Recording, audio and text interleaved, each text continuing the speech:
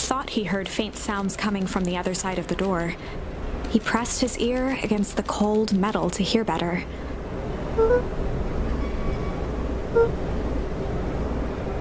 On the offset, Beacon Pines may look like a cozy indie, but don't let those adorable animals fool you. This game has a mischievous backstory that may lead you down a dark and unexpected journey. It's the beginning of summer break, and though Luca was looking forward to a carefree vacation, both he and his best friend Rollo find themselves in the middle of a secret mystery. While investigating the strange occurrences that only the two of you seem to notice, you'll meet an interesting cast of characters that play their own part in this story filled with intrigue. Beacon Pines is a single-player interactive narrative story that focuses on a choices matter scenario, meaning you have the ability to change everything from dialogue, the way the characters interact with you, to the ultimate outcome. Having had the chance to play this game during its early conception gave me the opportunity to understand the fundamentals of Beacon Pines. Since the demo, there have been some significant changes, including some dialogue and graphical updates. Controlling Beacon Pines is easy. You can either use keyboard and mouse or a controller, which makes for both smooth and fluid gameplay on either device. There's free movement to move around and explore the town outside of its set objectives.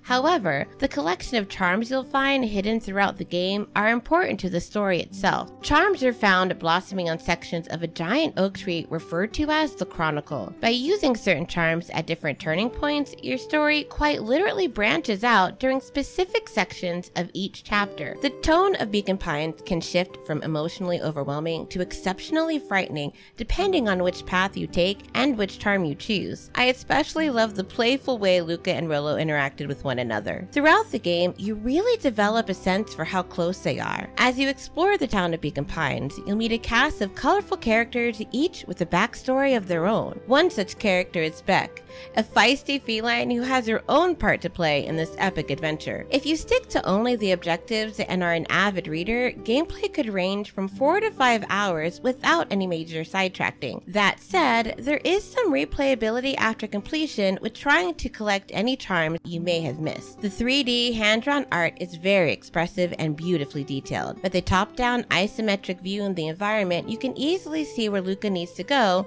and with a pep to his step in order to complete his objectives noted on a slip of paper that are crossed off when they've been completed. With no specific difficulty settings to choose from or to mess with aside from volume and screen resolution, you can casually play this as is. The dialogue sticks to pretty basic text conversations. The narrator is the only one with any speaking part, voiced by Kirsten Miz, who you may recognize if you've ever played Larger Than Life. The soundtrack is overall pretty solid, with melancholic tones during poignant scenes, and overall I'd have to say I absolutely recommend this cute and creepy adventure, so much so that I will be rewarding it my very first Golden Genie lamp of approval. Hiding Spot has done a fantastic job designing immersive features combined with a visual novel-like aesthetic. If you enjoy visual novels where your choices truly matter, you'll be completely immersed from beginning to end in Beacon Pines.